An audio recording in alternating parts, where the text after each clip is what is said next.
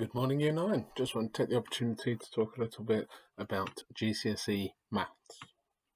Now, at GCSE level, Maths is one of your compulsory subjects, a bit like English and Science. This is a great opportunity for you to learn some essential logic thinking skills and problem solving skills that will help prepare you for kind of today's modern world. Maths goes into so many subjects that you can be choosing. You could be choosing to do engineering, geography, computing. Maths is going to be endlessly helpful in those things.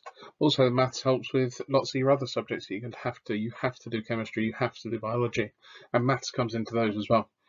People who perform better in maths often end up performing better in these subjects as well.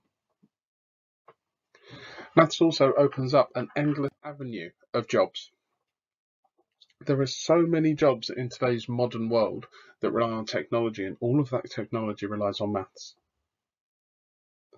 But so much of this isn't just relying on the kind of numbers side of things, it's actually relying on your problem solving, which is a lot of how the exams are written to test you.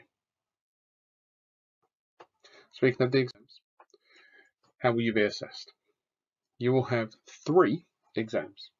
The first exam is a non-calculator exam, and the second 2 are both calculator. Everything else about the exams is pretty similar. They all cover all aspects of the GCSE curriculum. They are all an hour and a half long.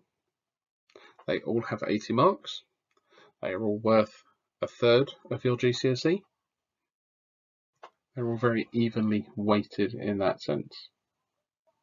That's why it's important to make sure that we kind of understand all aspects of maths. It's not that algebra will be on paper 1, shape will be on number 2, and statistics will be on number 3.